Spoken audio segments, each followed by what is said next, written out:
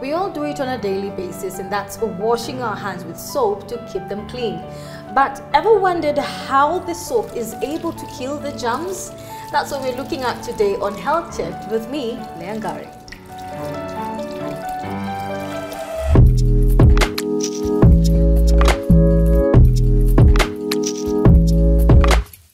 Soap washes away and eliminates viruses and germs thanks to the properties of its molecules. These molecules are a surfactant composed of two distinct parts, a hydrophilic end attracted to water and a hydrophobic end attracted to a virus's fatty lipidic membrane. Once in the presence of a virus, the hydrophobic part of the surfactant latches onto its membrane, while the hydrophilic end is attracted by the water molecules. The result is that the fatty lipidic membrane of the virus is broken down. The virus becomes inactive and is detached from the skin and washed away when the hands are rubbed and rinsed in water.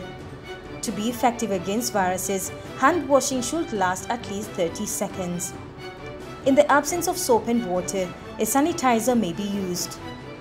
A disinfectant containing 60% ethanol eliminates germs, but to be efficient, it must be applied in sufficient quantities. If a surface is too dirty, a sanitizer can't reach all microbes.